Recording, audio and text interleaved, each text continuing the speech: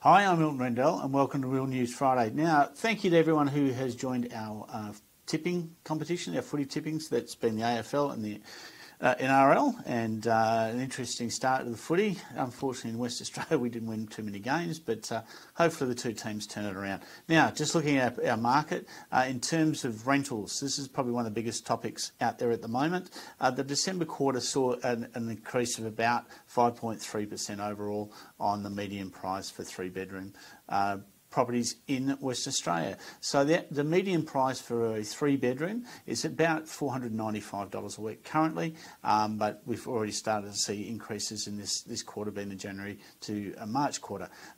For two bedrooms, around $450.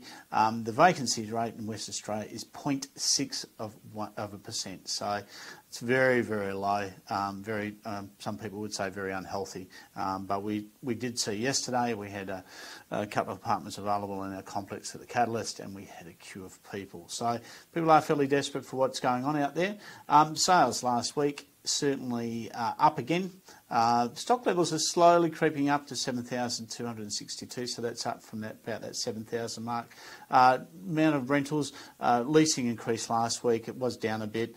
We still have 16.2% less rentals available in West Australia than we did 12 months ago. So conditions are mainly around the same area, but again, we're still seeing pressure to rents, and we still will continue to probably see that for the next 6 to 12 months.